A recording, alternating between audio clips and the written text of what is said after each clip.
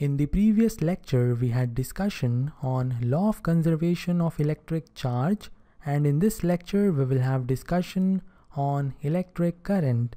But before understanding what do we mean by an electric current, we must know the general meaning of current. So what do we mean by current? Current means movement in a particular direction.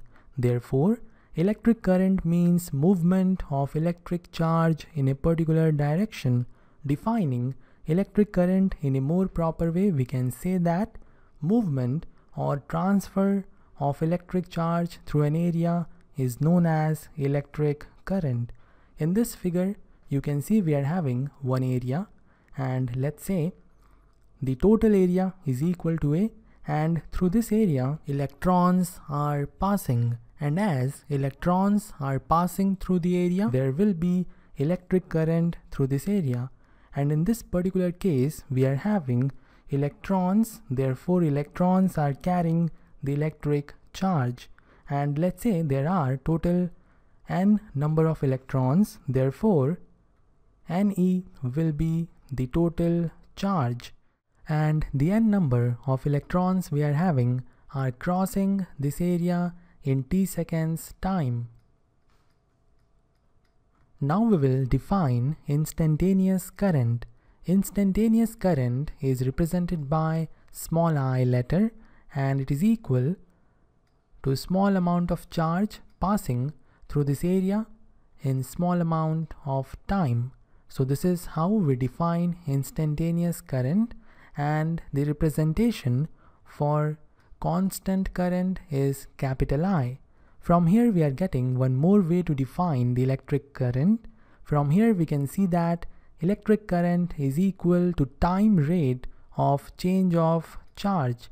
So we can say that electric current is equal to time rate of change of charge. In the case of electric circuits, electric charge we are talking about is usually carried by the electrons. And the electric charge can also be carried by the ions, but it cannot be carried by the atoms. And in some cases, like in case of plasma, the electric charge is carried by electrons as well as ions. So you should remember this point, that in case of electric circuits, electric charge is usually carried by electrons. Now we will talk about the unit of electric current.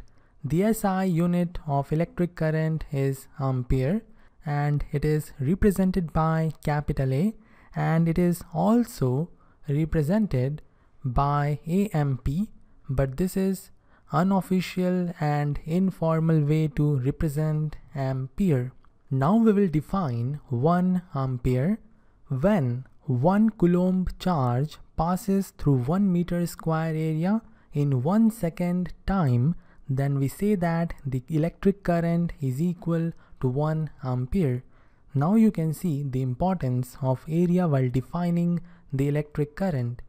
1 ampere current is equal to 1 coulomb charge passing through 1 meter square area in 1 second. And we know 1 coulomb charge will be obtained when 6.24 multiplied to 10 raised to power 18 electrons are combined. So to have 1 ampere current, we need 6.24 multiplied to 10 raised to power 18 electrons crossing 1 meter square area in 1 second. So this is how we define 1 ampere current, and ampere is the unit which is named after French physicist André-Marie Ampere. And now I will give you some examples of current depending on their behavior with change in time. The first current is known as direct current. This current is known as direct current because its value is not changing with time. Its value is constant throughout. The second current is known as sinusoidal current or simply alternating current. The third current is the exponential current. You can see the current is rising exponentially.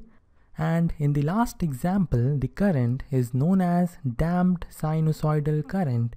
It is damped sinusoidal current because the amplitude of the current is decreasing with increase in time. So this is all for this lecture. If you have any doubt, you may ask in the comment section.